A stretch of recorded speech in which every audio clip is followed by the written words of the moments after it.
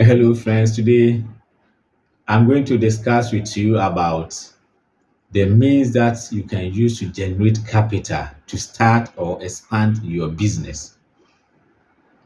Many a time we hear people crying that they don't get or have capital to start their business. So today I have taken it upon myself to come out with the means or the steps or the various ways that one can use to get capital or raise funds to start or expand his or her business. What is capital at all? To me, capital is the resources that you require to start your business. Most people think capital is only about cash. No, you need cash to acquire most of the items or the resources that you need to start your business. That is why we have that misconception.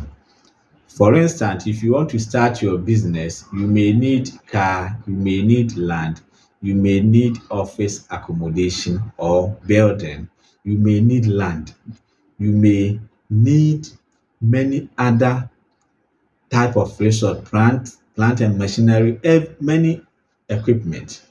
So your capital depends on what item that you need to start the business.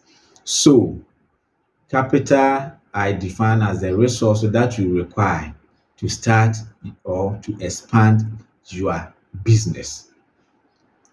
I'm going to enlist about 9 means through which you can raise capital to start your business for the sake of today's video. In my subsequent videos, I'll be giving you details about each of these means so that you can apply it well to your advantage. The first on the list is personal savings. That is the easiest way of generating capital to start your business. Second, you can also get funds from your family and friends through either borrowing or donation. Third, you can raise capital through trade credit. Also, the next on the list is borrowing from bank. You can start business by borrowing from bank, or you can expand your business by borrowing from bank.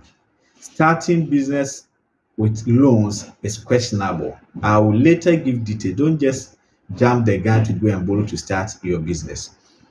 You can also start your business through partnership with other people.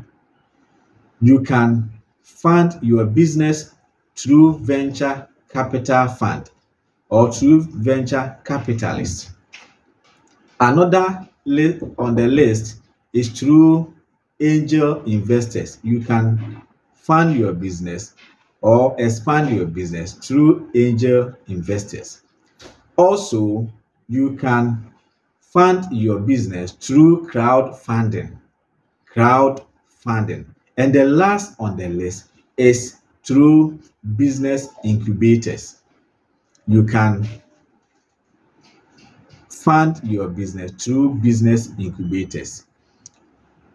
Remember to subscribe to my channel, like it, comment on it, share with other people, and then follow me so that this channel will grow to the benefit of other people as we learn about money, and also we learn about how to help other people also to become financially free.